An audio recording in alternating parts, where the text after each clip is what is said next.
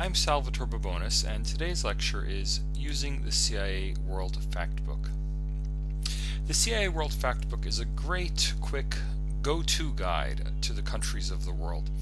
It is up-to-date and reliable, but the statistics it reports are not always comparable across countries. It aggregates data from a huge number of sources into best guess answers to many commonly asked statistical questions about countries. And yes, it is published by that CIA, the United States Central Intelligence Agency. The CIA World Factbook is best accessed online via its country-by-country menu listings, though it can be downloaded as a database as well. I'm going to go straight to the data if my computer lets me, and there we go, the CIA World Factbook. The drop-down menu is very easy to use. The first thing you'll see is please select a country to view. So I'm going to pick a country. Let's try Brazil.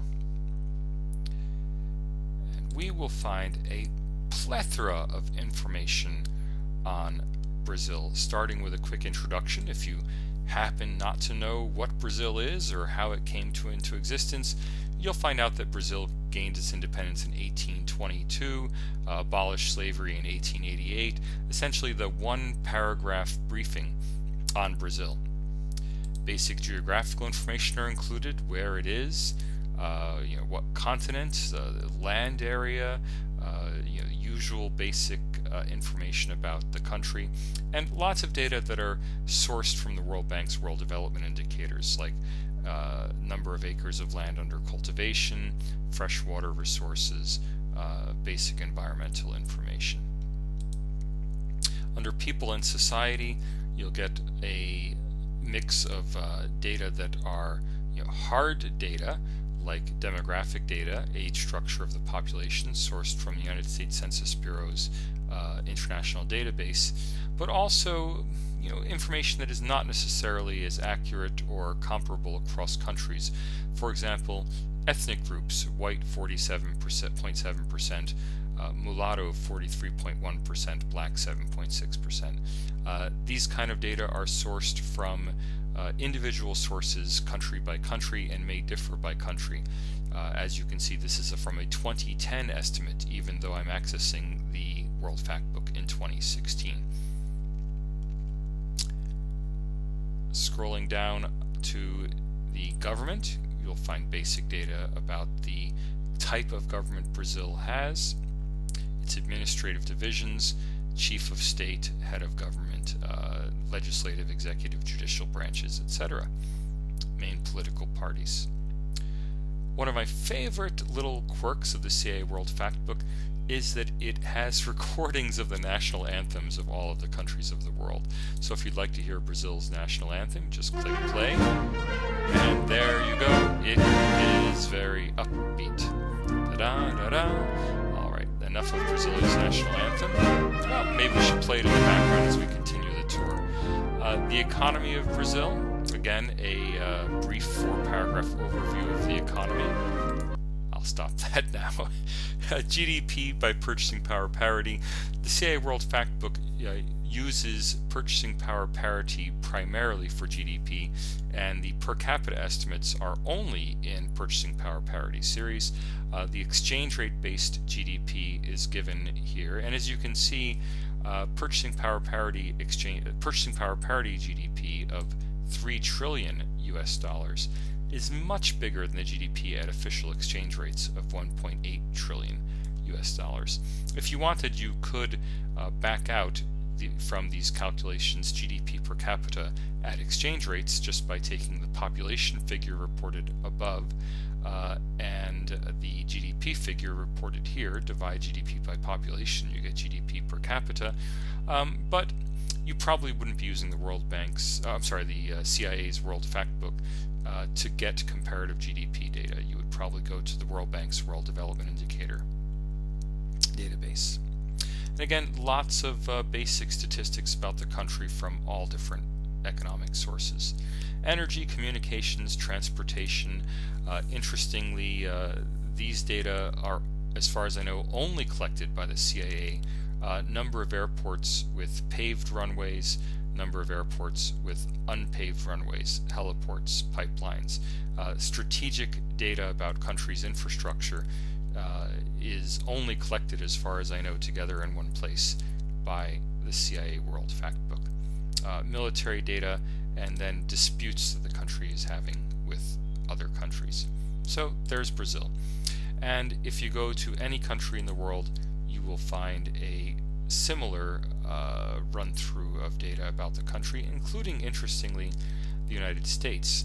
I say interestingly because the CIA World Factbook is produced by the CIA for the use of American authorities, but they do provide the complete rundown and even an analysis of the United States and its problems and disputes, and of course the national anthem of the United States. Alright, so data are available not just for the countries of the world, but also for many non-countries.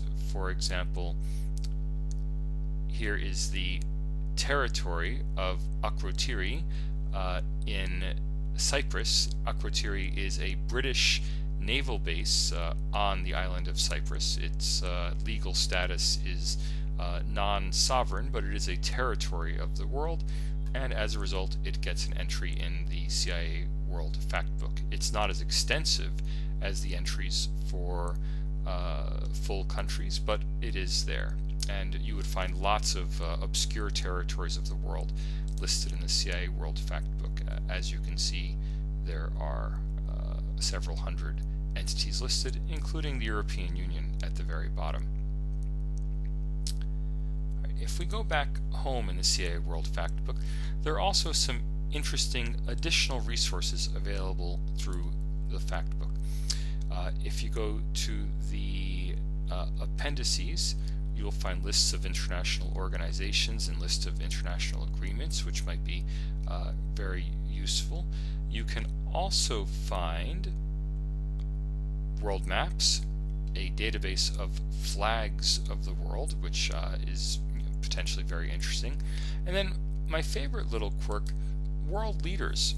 The CIA maintains a database of leaders of foreign governments for the entire world. So to use Brazil again, we can go to Brazil, and we will find current as of March 7th, 2016, the president, the vice president, all of the cabinet ministers of Brazil, head of the tourism office, everything about Brazil, Brazil's leaders in one little database. So if you're unsure who the Minister of Tourism in Brazil is, I can tell you that as of March 2016, it is Enrique Alves.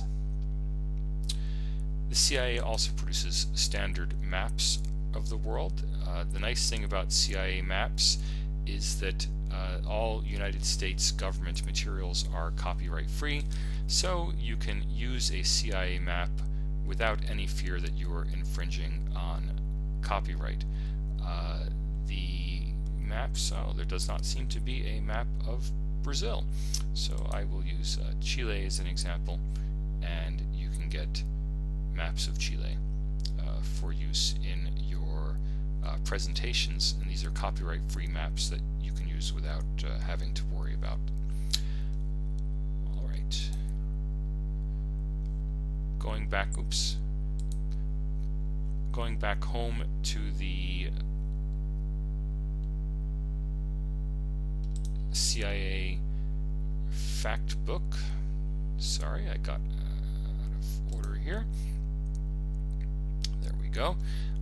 Back to the CIA World Factbook.